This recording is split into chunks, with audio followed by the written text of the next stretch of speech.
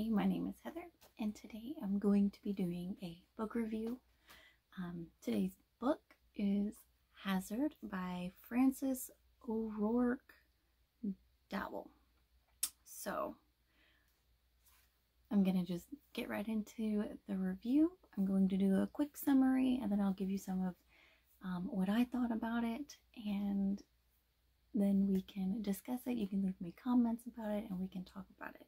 Hazard is about a young boy that has been struggling with his father's deployment.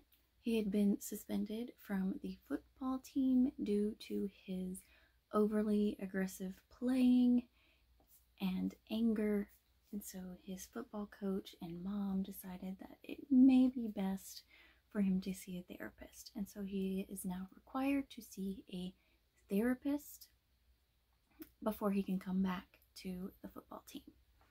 So we have that going on.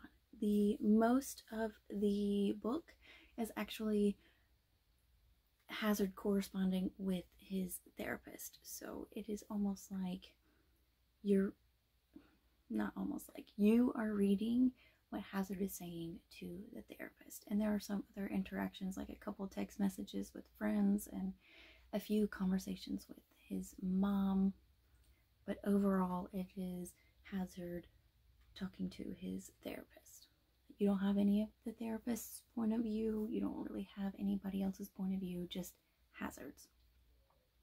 So that is the gist of it in a nutshell. That is most of the book. The book does highlight how deployments, especially frequent deployments, affect a family as a whole and not just one person. My thoughts of this book: I wasn't very fond of it, honestly. Hazard was essentially left to figure things out on his own, and he didn't have an adult around that he could confide in and help him work through the things that were going on in his life and inside of him. I'm going to speak on some spoilers here, so I tried to keep it as spoiler free as possible in the summary, but if you don't want to listen to the spoiler, I will leave a timestamp and you can skip ahead to where these spoilers end. So in the book, his dad loses his limb. He loses a leg, and he loses it during an explosion while he's in Afghanistan. He also has to make a call to shoot somebody, and he doesn't know whether that person is friend or foe, and it caused a lot of issues, and he refuses to see his two children. He has two children, and both of them are essentially left to figure things out on their own. And I was not very fond of that at all. Because of this, because of everything that is going on with his dad, he decided he didn't want to see his kids, and he didn't want to see them at all until he was ready and had recovered. And I agree with some of that. I feel like he needed to do a lot of that alone, but he still needed to make some time, 30 minutes a week, an hour a week, set aside that time to help his children, the children that he had and he was responsible for, along with the mother that they both had, that they both were responsible for, to make sure that they were okay. I felt like that it did more harm than good with Hazard, especially because he became so angry and so lonely that he obviously became really aggressive in football.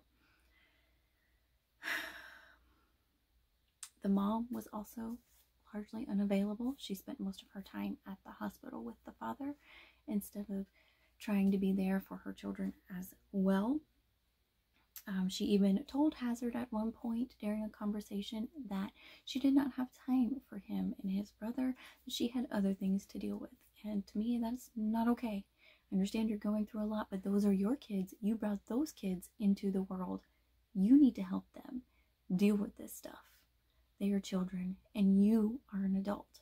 Find time. Hazard did have a lot of issues going on, but I can understand. He was left alone to deal with what happened with his father, and to me, it felt like that they just left him alone, and then when they realized he was going through things, they decided, oh, you know what, we'll just send him to a therapist. So they let the therapist clean up what was happening instead of helping him, and then also sending him to a therapist to help him work through it while you're there for him. I definitely would not read the book again. It was just okay to me. I honestly would give it a 2, maybe 2.5 out of 5 stars. I wasn't pleased with it. I did not agree with it. I did not like it. I just didn't. I give it the 2 stars, 2.5 maybe, specifically because they deal with deployment and how it affects the family. So I do like that the author did highlight that, but I did not like how the parents just left the 2 children to their own devices and helped them figure things out on their own.